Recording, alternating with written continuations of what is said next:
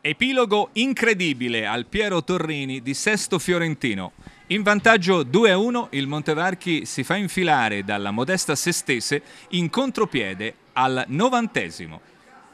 Finisce così un match nel quale l'Aquila getta alle ortiche 2 punti su 3. Era l'ultima domenica prima del mercato atteso dal Montevarchi per rinforzare la squadra.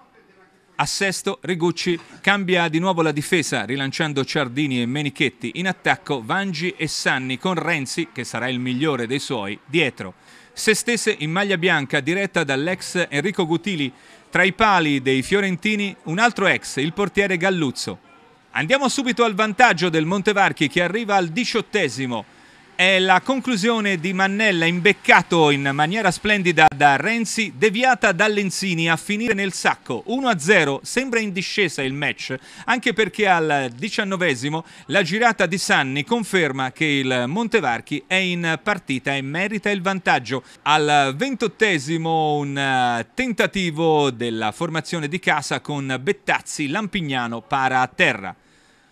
Azione da rivedere al 42° sul lancio perfetto di Corsi, sembra in posizione regolare Sanni, il portiere lo affossa, viene invece dato il fuorigioco e non c'è che la protesta del pubblico folto di parte montevarchina. Al 46° che occasione per Vangi, non sfrutta l'assist di Corsi in area ed esalta l'ex Galluzzo.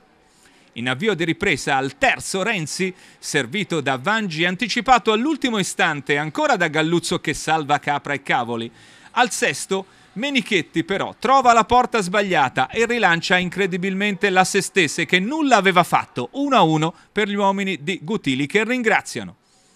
Montevarchi che pigia sull'acceleratore, dà l'impressione di poter tornare in vantaggio, lo fa al 18° con l'azione innescata dal solito Renzi, poi Ferri che va alla conclusione, la botta è ribattuta dal portiere. Non il sinistro di Vangi che finisce nel sacco, 7° centro stagionale per il centravanti montevarchino.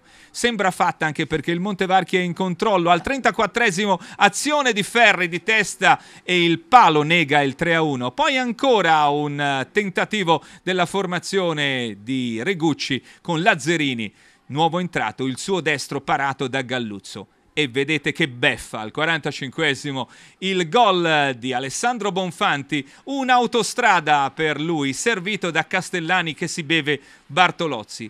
2-2, davvero un risultato che fa più male di una sconfitta.